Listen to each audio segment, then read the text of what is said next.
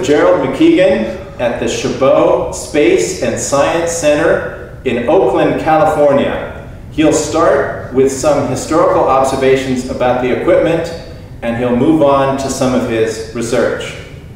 Hi, I'm Gerald McKeegan. This is our oldest telescope. This is the original Oakland Observatory telescope. It was built in 1883 by Alvin Clark and Sons. The telescope was donated to the Oakland Observatory by Anthony Chabot, who was an engineer and hydrologist in the Bay Area at that time. He was the head of the Contra Costa Water District, and he donated $3,000 to build this telescope and the observatory. The original location of the observatory was in downtown Oakland in Lafayette Park, and it was opened in 1883 right across the street from the high school. The telescope originally belonged to the Oakland Board of Education, and they operated the telescope for students at the high school. But one of the stipulations that Anthony Chabot made was that the telescope would always be available for public viewing for free.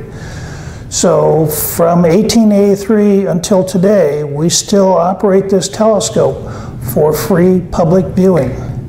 Now, at the time he made the donation, he stipulated that the telescope and the observatory would not be named after him. But when Anthony Chabot died, they changed the name to the Chabot Observatory, and eventually it evolved to become now the Chabot Space and Science Center.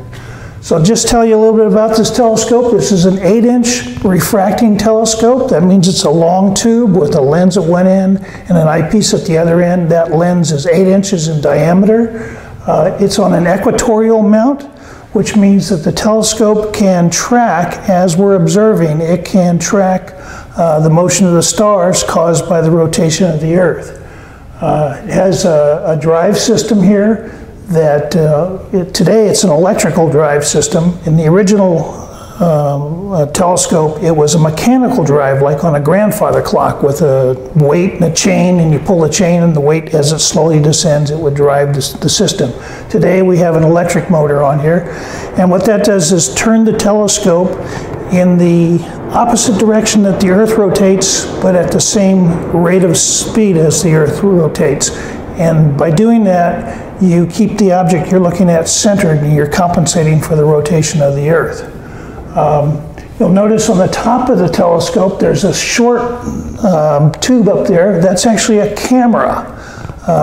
That camera was installed several years after the original telescope was built. It uses glass plates. You'll look on the back end, you can see that there's a frame for the glass plates to be mounted. You'd point the telescope at an object that you wanted to photograph, and then if you look carefully up there, you'll see that the front end of the camera opens up, so it's like a shutter, and that opens, and then you take a long exposure and then close it, and then go develop the glass plate. And that was used back in the 1920s, 1930s for astrophotography with this telescope. Telescope can be moved and pointed in any direction. We can move it like this, and we can also move like this. So we call this motion declination, and we call this motion right ascension. And by moving in combinations of those two, we can point the telescope at any object we want to look at in the sky. The dome rotates, so we just turn the dome and point it in the direction that we want to look, and open the shutters and start observing.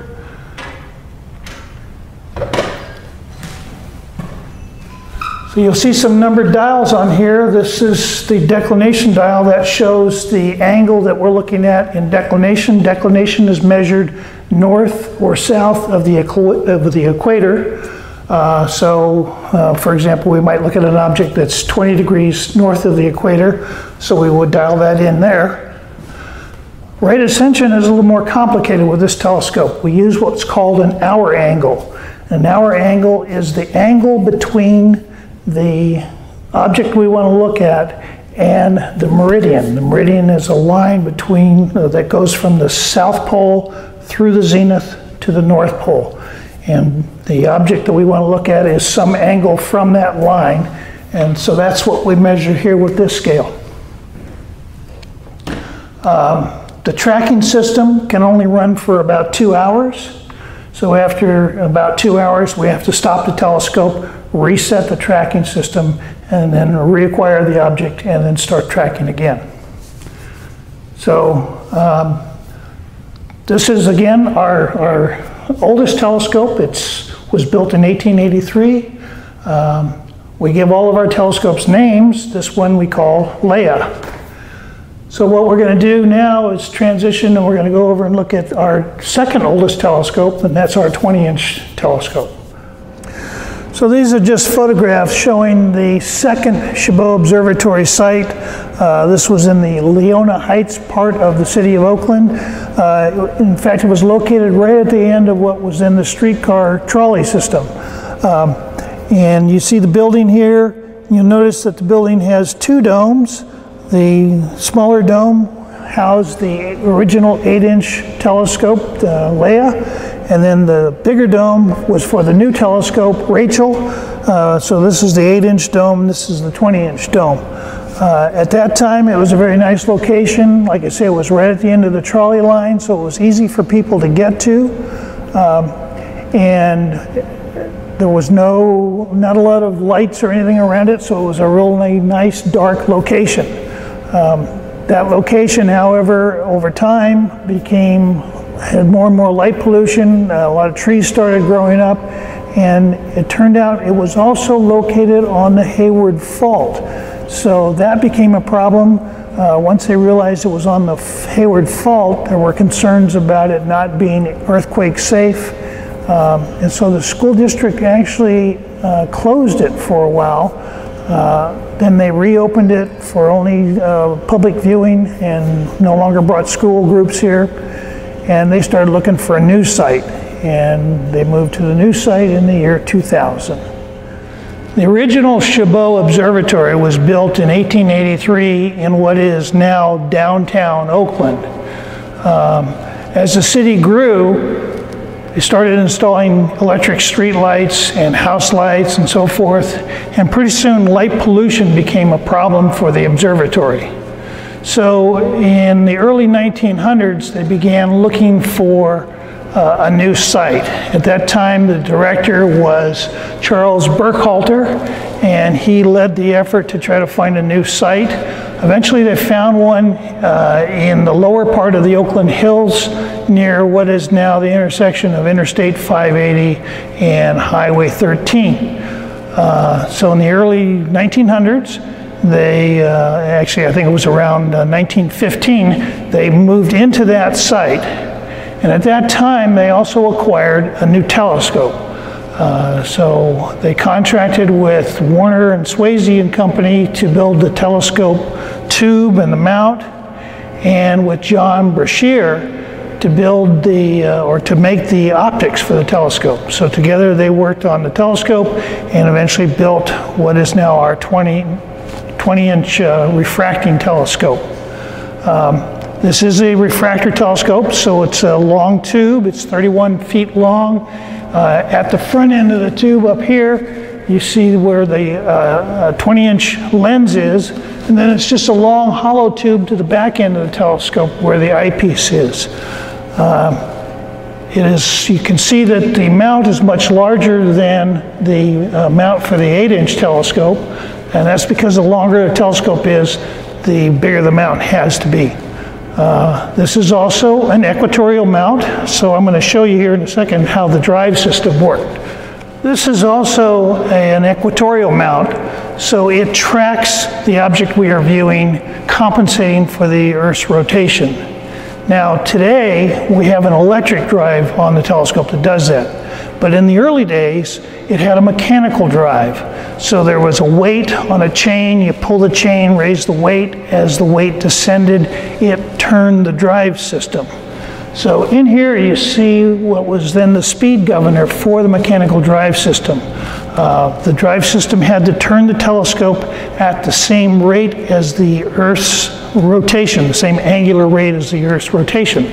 So this speed governor assured that that would happen with the mechanical drive system. This telescope has been in use for public observing since the year 1916. Although it was built in 1915, it did not immediately go to the Chabot Observatory. In 1915, there was the Panama Pacific exhibition in San Francisco, and Warner and Swayze Company wanted to display the telescope at the exhibition.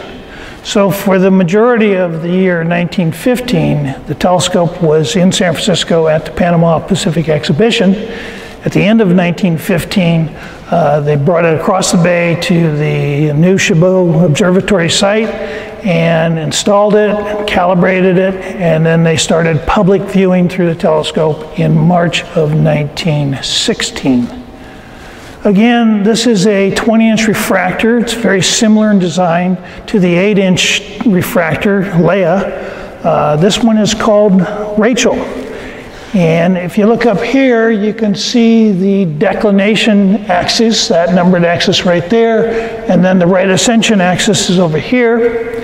Like Leia, you move the telescope around those two axes to point the telescope at the object you want to view. Once we're on the object, we rotate the dome to align the opening of the dome with the telescope and the direction that we're trying to view.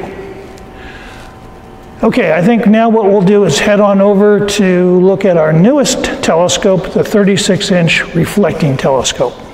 So astronomers are always looking for more light in their telescopes. The size of a telescope, the length of the telescope is not the thing that's important, it's the diameter of the telescope. The wider the telescope is, the more light it gathers, the fainter the object it can see, the farther it can see, and the more detail it can see.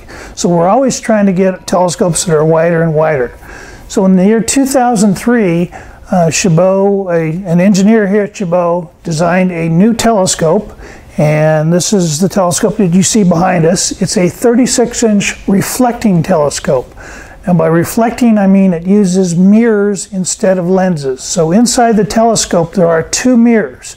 There's a big mirror at the base of the telescope, and then there's a small mirror at the front end of the telescope. Light comes in, hits the big mirror. The big mirror has a curved surface. So when the light hits it, it bounces off as a cone of light. And that cone of light hits the small mirror at the front of the telescope, bounces off of it, back down to where the eyepiece is. So the path of light inside the telescope is not a straight path, it's folded. And that makes the telescope very short, but because of the wide diameter, this is our most powerful telescope. This is also our only computer-controlled telescope. Unlike the other telescopes where you saw a lot of handles on it and we moved them around by hand, with this telescope we just go to the computer, tell the computer where we want to look, and it does all the work for us. Now, we're in a little bit different type of an observatory here. We're not in a dome, we're in what's called a rollback roof observatory. The roof is on rails on either side of the building, and there's a frame behind the building, and when we want to observe, we roll the roof all the way back. It sits on that frame behind the building, and we're completely exposed to the sky here. So this telescope is also open for public viewing every Friday and Saturday night, but we also use this telescope for research. So we have a couple of projects that we do here. One is astrophotography with this telescope, but the other one is searching for and tracking near-Earth asteroids. For the asteroid tracking program, this telescope, which we call Nellie, is part of a global network of observatories that searches for and tracks near-Earth asteroids. To do that, we point the telescope at a part of the sky where we think there may be an asteroid, and then we just take multiple pictures of the same part of the sky over a period of, say, half an hour. And what we're looking for is a star that moves. The word asteroid actually means star-like, and when we see asteroids in the telescopes, they look very much like stars, except that unlike the stars, they move, and that's how we identify them. So you see an example here. This was a real easy one to track. This is the asteroid Phaethon, which is part of the which is the source of the Geminid meteor shower in December. And you can see it across here. This is a set of images that we took over a period of about 40 minutes, and you can see the asteroid moving. And this is how we find them, is we just look for a star that's moving. Once we find them, then we get some data from the images. We identify the exact position in each image, the exact time that the image was taken, down to a fraction of a second, and also the brightness of the asteroid. That information is put together in a specially formatted email, which is sent to the International Astronomical Union's Minor Planet Center, which is in Massachusetts. And the Minor Planet Center receives these emails with a computer, and then our data and data from other observatories is combined to calculate the orbits of these asteroids, determine whether or not they are a threat to the Earth. Minor Planet Center then gives a designation to the asteroid and catalogs it. And then once we've found it and identified it, we have to keep tracking it. Usually when the asteroid is first discovered, it's only observed for a couple of days, so your observations cover a very short section of its total orbit. And so you have to keep observing it to better characterize the orbit of the asteroid. So we do that. That's called follow-up, and we will do that if there are no asteroids for us to try to confirm new asteroids, and we'll go to existing asteroids and do follow-up observations in order to improve the orbit calculation. Okay, so these images that you see here, we chose this because it's a nice, easy one to see. The asteroid is nice and bright, easy to detect, but actually most of the time when we do this, it's not so easy to see the asteroids. So I'm just going to show you a more realistic set of images here. This is the actual software that we use to analyze it, and this is a set of images that's more realistic for what we see when we're trying to search for asteroids. And when you look at it, you don't see an asteroid very well, but if you look very carefully right here, you see that little faint dot moving. That is the asteroid that we were trying to track. This is much more typical of how it is to try to track asteroids. We don't see a nice bright star, we see a very faint one, and sometimes they're hard to spot. And then of course once we do spot it, then we use the software to get data from it. We can click on it and get some data here, the exact position, the exact time, how bright it was. That information is then submitted to the Minor Planet Center, and then they combine it with data from other observatories to calculate the orbits. So this is Conrad Jung. Conrad is our staff astronomer here at the Chabot Space and Science Center, and Conrad uses this telescope. In fact, he uses all three of our telescopes to do astrophotography. So Conrad's going to kind of demonstrate to you the equipment he uses and how he sets up to do astrophotography. So take it away, Conrad. Right. Well, thank you, Gerald. In doing astrophotography with the telescope, one of the things that we're going to be needing to do here with this telescope is to turn it from a device that we can look through the telescope into a device that we can take pictures with. So what Gerald's going to do now is remove the adapter and the accessory necessary for us to actually look through the telescope, and then we're going to attach a simple adapter to the telescope.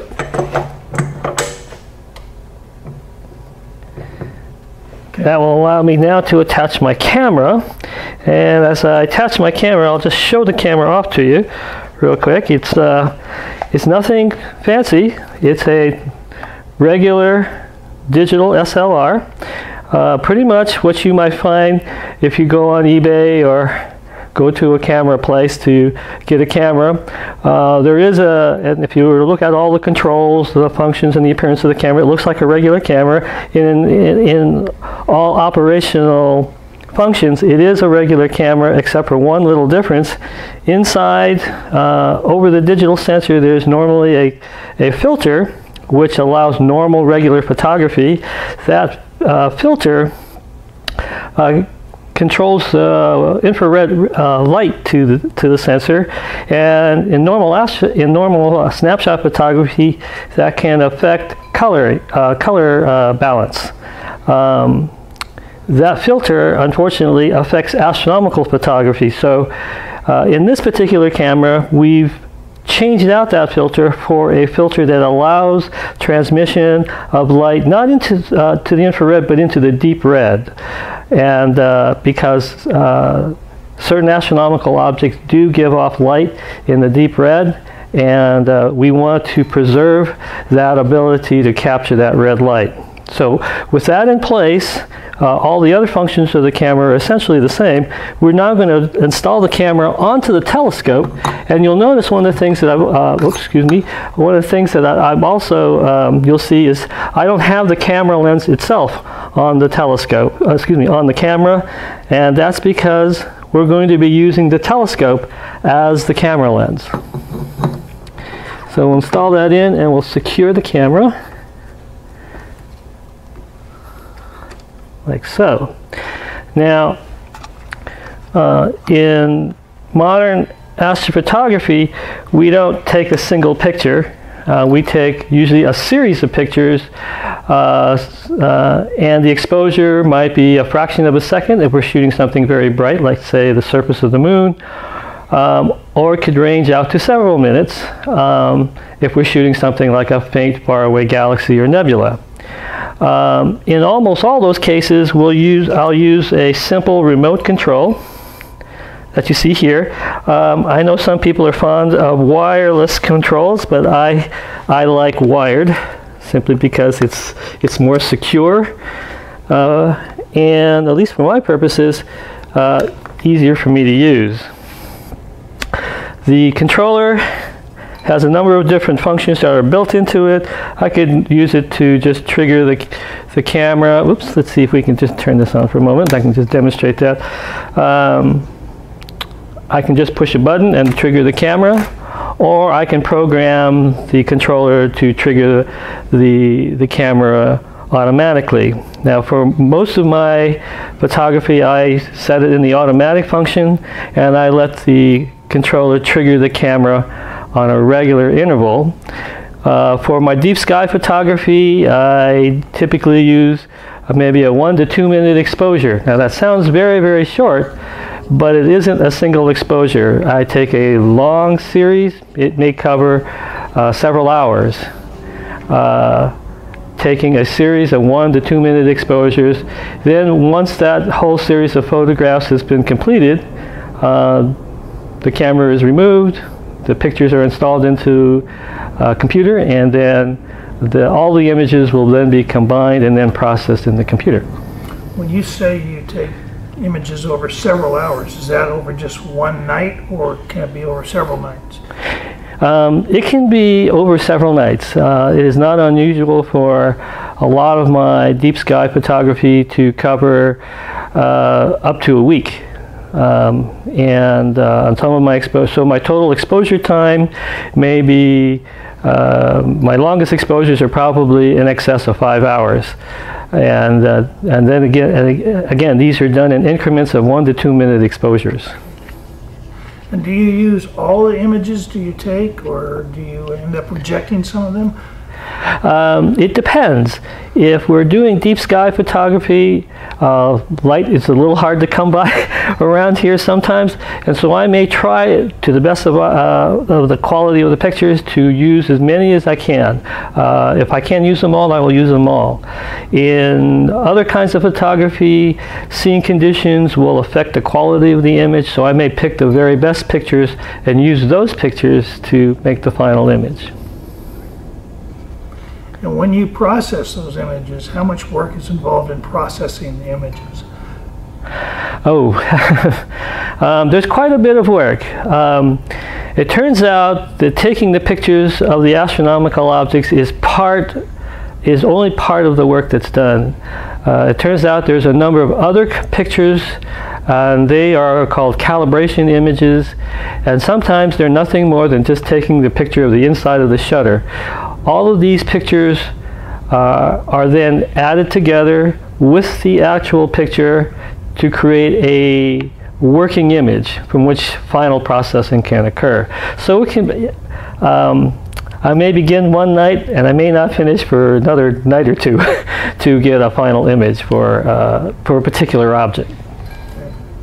Now, we've seen a number of your images around the Chabot Space and Science Center, but I understand that they were also exhibited at the Smithsonian Institution.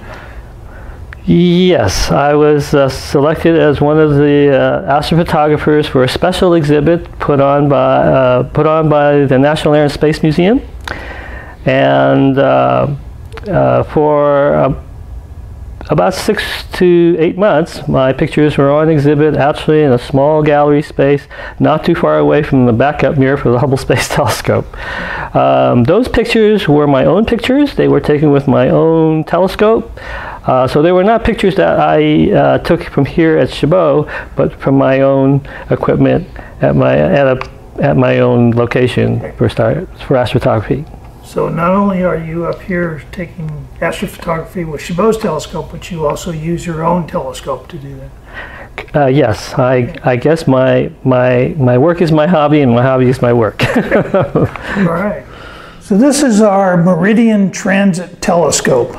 The meridian is an imaginary line that goes from the south pole of the Earth through the zenith, the point directly overhead, to the North Pole. And it's a line that exactly divides the sky in half. And astronomers learned a long time ago that by keeping track of when certain objects cross the meridian, they could tell the time of the day and the time of the year. Before there were electric clocks or atomic clocks or cesium clocks and so forth, the only way you could accurately tell the time of the day and keep your clocks correctly calibrated is to use a Meridian Transit Telescope. And so what would happen is observers would use the Meridian telescope, they would point it at the meridian. In fact, it's actually mounted so it can't point anywhere else except towards the meridian. And then they would record the exact time certain celestial objects would cross the meridian. And then they could use that to calibrate the clocks. And this was how it was done 120 years ago.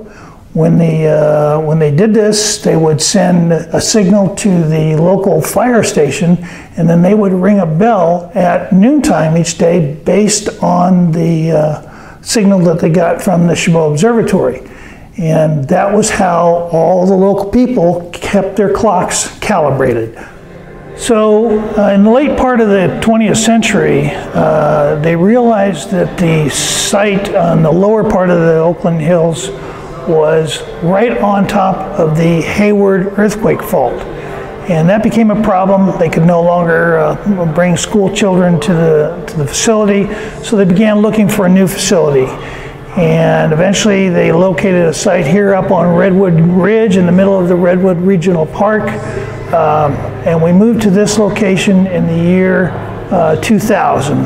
This is a much larger facility than the previous one. Cost $70 million to build this facility.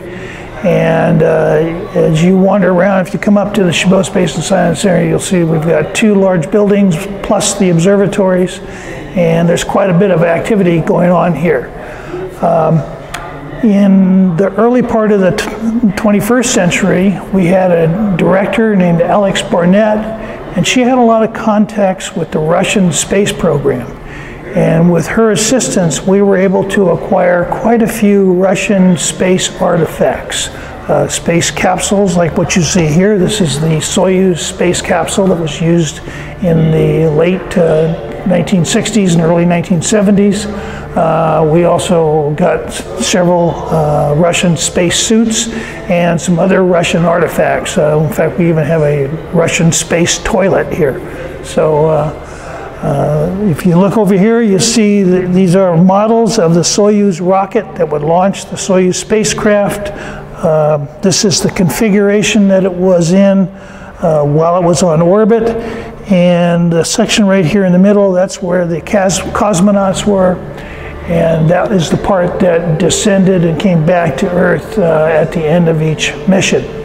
So I think we're going to go up and take a look inside the Soyuz capsule so you can see how roomy it is inside. Okay, well, you're looking at the interior of the space capsule, and you see the cosmonauts. There were 3 cosmonauts in the space capsule, and they were very close together. It was pretty crowded inside. You see the cosmonauts are wearing what's called the so-called spacesuits. This was the spacesuit they wore during launch and when they came back to Earth. It's a pressurized suit suitable for wear inside the capsule. So if they were to lose pressure inside the capsule, these spacesuits would protect them. But these spacesuits are not EVA suits, extravehicular activity suits, so they couldn't go do spacewalks with them. These were only used for during launch and landing inside the space capsule. So this is the Soyuz capsule. This is actually the descent module. When it was in orbit, it was attached to 2 other modules. But when the cosmonauts got ready to return to Earth, they would jettison those other 2 modules, and it was just this part that came back to Earth. Now, the back end of the Soyuz capsule is a heat shield. And as the capsule came back to Earth, it came down through the atmosphere back in first, because during re-entry you build up a heck of a lot of heat, and you had to have some way of protecting the cosmonauts. So this heat shield was designed to withstand very high temperatures in excess of 2,000 degrees, and it would slowly ablate away, which means it would slowly burn away. It had material on it that was designed to do that. And for the few minutes that they came down through the atmosphere, the heat shield would protect the cosmonauts. Once they got down into the thicker part of the atmosphere where they weren't going through that heating process anymore, parachutes would open up, the capsule would slowly descend down, and just before it hit the ground, it was actually coming down on the parachutes a little too fast to land.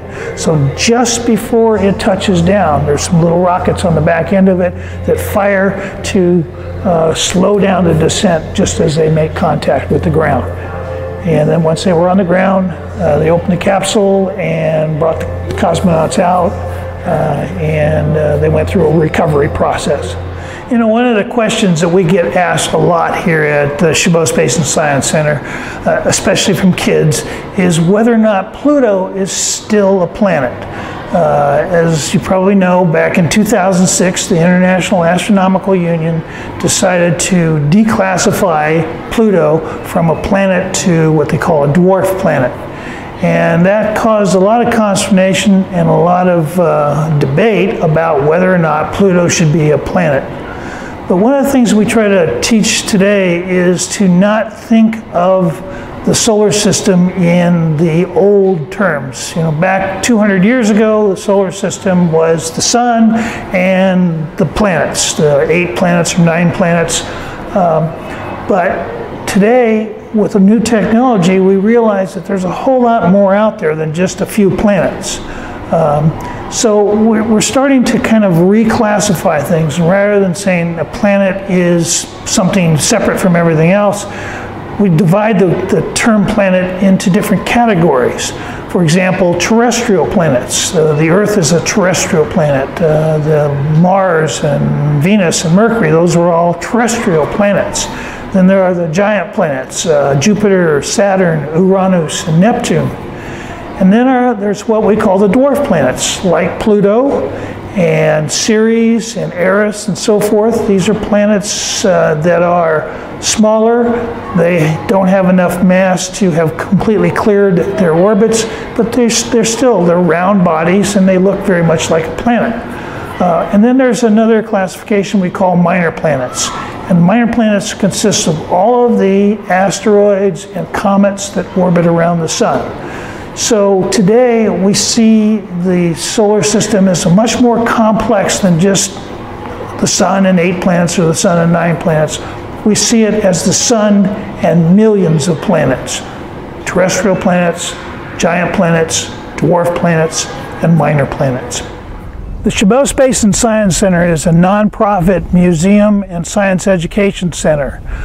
We get most of our funding through donations. We also get funding from the city, that we get a small portion of the city hotel tax. But most of the funding, like I say, comes from private donations. We also charge admission for the regular museum, and we do rentals, and we have programs for scouts and so on, so we charge for all that. But the majority of our funding comes from donations. The Chabot Space and Science Center is open from Wednesday until Sunday every week. So you can come up to the center and see all the exhibits. We have quite a few science exhibits here. Most of them stress some aspect of space science. We also have a planetarium that you can go to, and you can also come out, if you come up here on the first Friday of each month, you can go and see all of that, plus come out to the telescopes. Admission on first Friday is just $5. If you just want to come up and look through the telescopes, we open the telescopes every Friday and Saturday night from 7:30 until 10:30, and just telescope viewing is free. So you come up to the back of the Chabot facility where the observatories are, and you can come up and look through the telescopes, and there's no charge for that.